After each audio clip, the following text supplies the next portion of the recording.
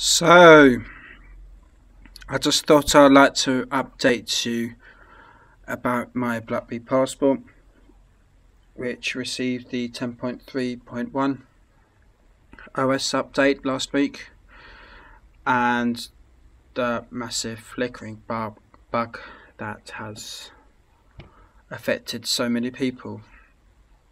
So what I've done, because I actually had a much bigger problem than just a flickering.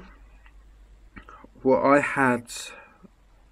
issues I had with my passport was random rebooting, and it was occurring about a dozen times a day. So what I've done is done a factory reset, and I've not restored from link. I mean, I did do a backup, but I just done a complete factory reset, and then I manually reinstalled applications and data separately. So I just want to show you how my device is performing now, because the flickering bug is still there. I've not received the fix yet. That's currently being tested by a very small group, and my device is a carry-on locked passport, so it came from Carphone Warehouse in Selfridges in London. So I don't think it is included in the shop BlackBerry or the Amazon devices, but that's for somebody else to speculate or confirm.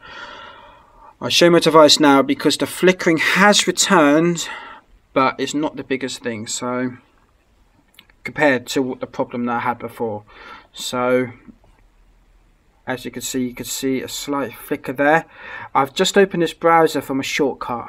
So this is basically, well, this is the browser, but well, if yours an iPhone, this would be an app.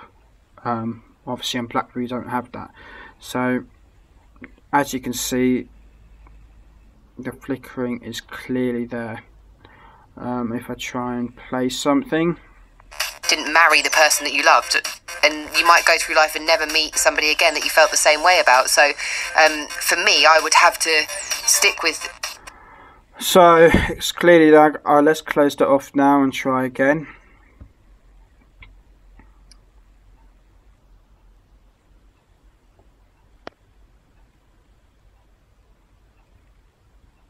Okay, the flickering is gone,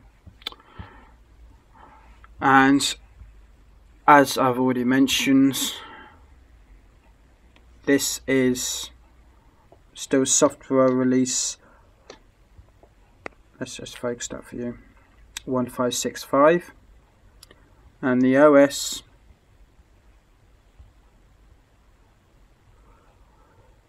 the OS is still 2243. So obviously I've not received it, and if I do try and search for it over the air on my device here,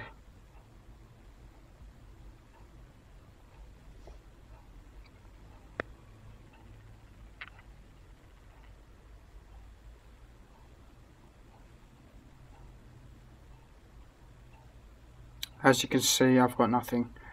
So I'm still waiting for that, but I'm prepared to wait. I mean, I could have installed the leak of the 2480, but even then it's still not confirmed yet, because it's still being tested. So if anybody is experiencing severe rebooting problems, my advice would be to do a factory reset. Well, back up first your device to link, do a factory reset. So go to security wipe, wait for your device to reset completely, then manually set up everything again. So don't do a full backup, because what I done when I first purchased this passport, I immediately restored my old device, my BlackBerry Z10, to my passport, and I think that was where most of the problems came from. I've now resetted it, and because it's not been restored, I've manually put everything back in. I don't have as many problems. So I hope this video does help out a lot of people as well. Thank you for watching.